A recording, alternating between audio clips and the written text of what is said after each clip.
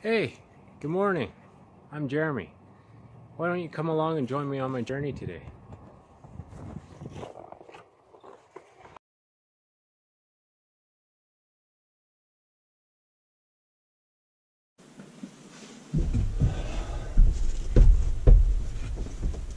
Oh, we got them all wired in. I just put a battery on the back. Let's see.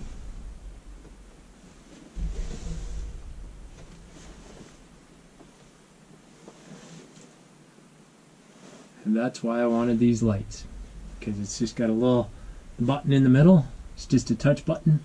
It's not a mechanical button. You press it once. Let me get rid of this light. This is the actual light. So you press it once, or tap it once, and it does that. You push and hold, and it dims down. Dims down pretty far. Then you can turn it off. And it has a memory. So when you turn it back on, it's still dimmed. Now you can also hold again, and it'll brighten it right back up. So this way, I did order a switch, and I'll wire that in too just to show you, but I like these because I can turn them on and off individually. I did order a switch so that I can turn them off all at once if I want to. So if they're like this, hit the button and off they go. But I'll see how I'm going to install the switch, but I'll see how I actually want to use it. If I'll keep it, or I don't know. We'll see, because this is pretty convenient just doing this. So that's my lights. So it turned off all the lights in the shop so I can see what my interior lighting is in the van. I've wired up the on and off button for all of them. And there we go. I also mounted them all to the ceiling with one screw. I taped all the ends of the wire with the moret together, and just so I could get a feel for what it's actually going to look like in here. This is just my temporary setup, but this is the little button that I have. There's a bunch of different configurations. I just have it set so that you can do a full press in. As you can see, it's indented a little bit, and it's going to go dark in a sec here, but that'll make it go flush.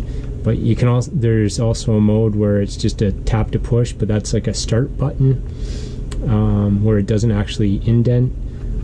Also, if you want, you can do a hot splice, but don't recommend doing this. Yep, there you go. So this one, you can order it with a bunch of different colors, but this one has a red LED in it. And I think, yeah. Oop. So this one, the way you wire it like that, the light stays on when the lights are on. You can also wire it so that the LED light is on when the lights are off, and it turns off when you push the button to turn the lights on. Kind of like your TV, the little red LED on your TV. When your TV is off, the red light is on. So, and when your TV is on, the little red light turns off. So you can set this up the same way. Or you can also wire it so it stays on all the time, but I don't want it on anytime. Just an annoying red light. That's one reason I ordered this switch, was because it had the options for that. Most of the switches only will either they stay on, or the LED on most of the switches will be on when the lights are on, and I just don't like that. Some of them even stay on all the time, and that would be really irritating. I don't like any light, just distracting, I guess. Anyway, that's the little switch. I'll put a link for it.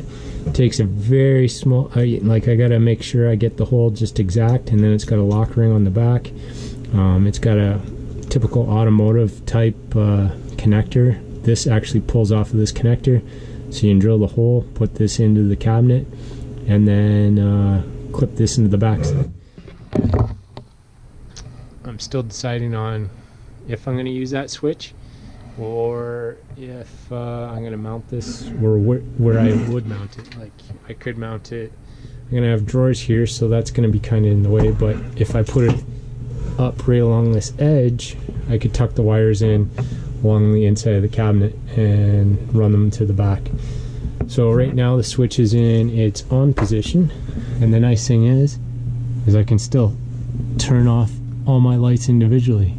And like I was saying before, yeah, the lights also have memory, so these two are off, those two are on. Just turn the switch off, and then same thing, there's still that. And if you had this one on, and then let's lower the light as far down as it can go. I don't know if you guys can see the difference in the glow between those, but we'll turn it off,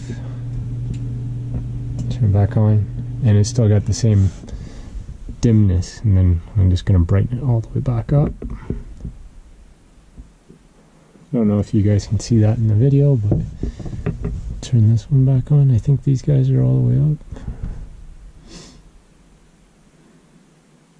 Yeah. So I'm just going to step out, and you can see.